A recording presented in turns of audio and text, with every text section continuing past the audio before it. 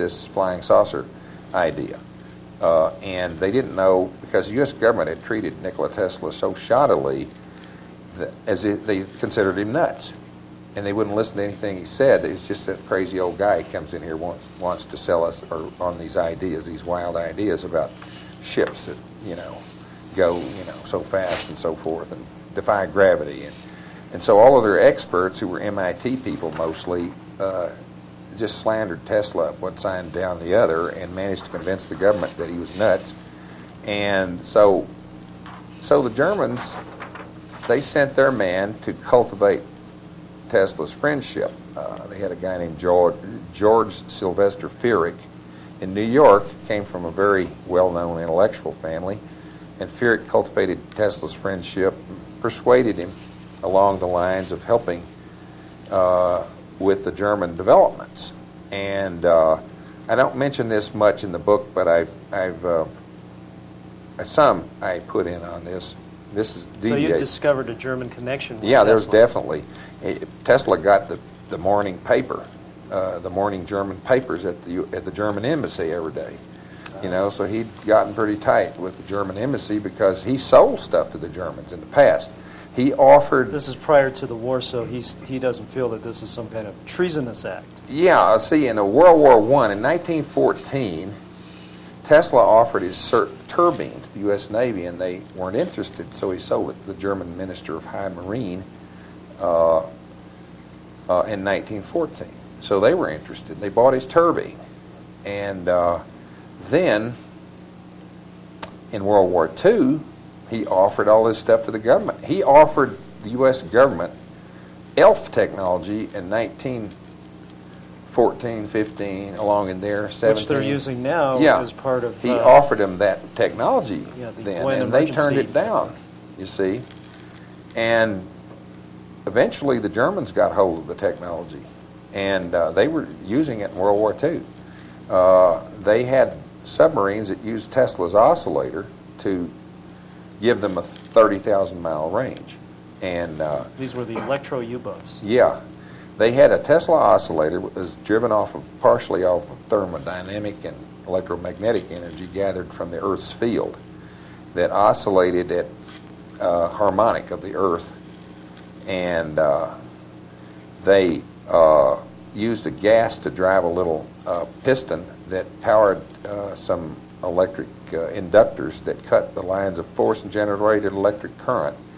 This was a generator that Tesla developed in the 1890s and run by, more or less by gas, basically liquefied air. And run through a Tesla turbine?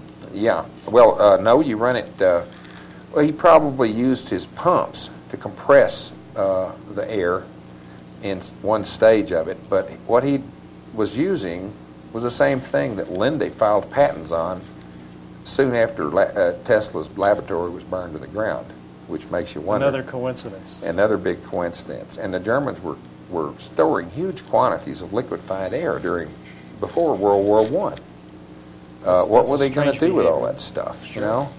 So that was their U-boat stuff, and they were already planning on this stuff. Boy, it makes your hair stand on end to think how they moved into action so early, to get this big thing going. But so how does this tie into the P2 project with von Braun and Tesla's technology? How did von Braun acquire what he needed to develop this? Well, they knew that, that they had questions, about Tesla's claims. So naturally, they wanted a proof of concept. So that's what they did at Los Alamos from 1936 to 38. However, I know that they didn't get all the technology because the ship I saw in 1953 still had the bug in it of precession problems. And you felt that it looked like it was lost. Yeah, it had a precession problem, which if they had gotten all the technology from Tesla, which Tesla had, they would have known how to solve that problem, and so would the U.S. government. None of them paid any attention. If they'd looked in Tesla's documents from the 1890s, there was the answer on how to stop that precession problem. And I mean, the saucers would do this when they hovered, and they couldn't see anything. Everything's doing this outside, you know. Sure. And when they move fast, it's just a mere wobble, high-frequency wobble. But Tesla just merely did some experimentation to figure out how to solve this problem. And apparently... Now, prior you felt that this precession had mostly to do with the movement of the electrical discharge. The brush discharge. Brush which is discharge. used. The brush discharge is just like the Earth. It's like the aurora borealis. You have a brush discharge in the Earth. The Earth draws in the tubes of force, and it's also the place where a huge current is going into the Earth from the sun. And so there's a huge electric current going from the sun through frozen magnetic lines of force in space, through the Earth, and back to the equator of the sun, where it goes with the return current. And that's what imparts the momentum to the Earth around the sun. So this is documented and proven by the scientist Johannes Alfvén, the Norwegian scientist, who carried on some of the work that Alfvén did was based on the work before him of Christian Birkeland, who apparently was a Tesla nut too. And I believe that the reason they got into this area of research was because Tesla's dynamic theory of gravity, which was never published, had somehow leaked out. And so it looks like... This is something you've been attempting to reconstruct through available text. The reference that you quote is his lecture before the immigrant welfare. What year was that? Yeah, and he apparently had made the same announcements many years before, but he talked about it. He actually used the term dynamic theory of gravity. Yes, he mentions this in a number of places in his writings, and the stuff was published. However, he intended to publish it, but he never did, and he worked it out in 1893 and 94, which was, I got the papers that he wrote just before that, and that were part of his lectures in England, in New York, and Paris, and so forth.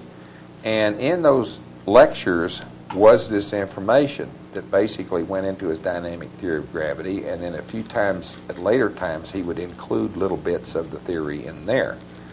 And at one time, he released a lot of information on the theory in poetic form. And basically what Tesla said was that in the 1890s was that the brush discharge brought in the tubes of force, and according to J.J. Thomson, when the tubes of force are drawn into a conductor and dissolved in it, it imparts momentum, because the space contains the mechanism for momentum. Well, Alfvén proves that most of the momentum of the solar system is in the planets. The sun has practically none, because most of its momentum is being imparted and carried to the planets. So this idea of centrifugal force creating some, after... Baloney. Even Einstein said there's no force at a distance as far as gravity is concerned. And he didn't even believe in the ether physics. But basically the theory is that there are all these onion-like layers in, for instance, the solar system of the sun's electrical energy, and the planets are traveling along certain lines of this. It's almost like a toroid shape? And the planets are driving along it, and the momentum they possess is brought in by the electric current and the tubes of force, which are on the Earth. The aurora borealis, this Birkeland, had said, well, there's no way that we can have these huge magnetic currents on the ground unless there's a current of billions of amps flowing into the Earth on the North Pole. And so the aurora is actually a brush discharge. Now, the aurora borealis is not the same as the aurora australis on the other end. It's a cloudier thing. That's positive corona versus negative corona. Negative corona. Then Tesla invented his highest form of his coil was the single terminal coil, which he discovered, and he said it's my way of creating DC current through induction.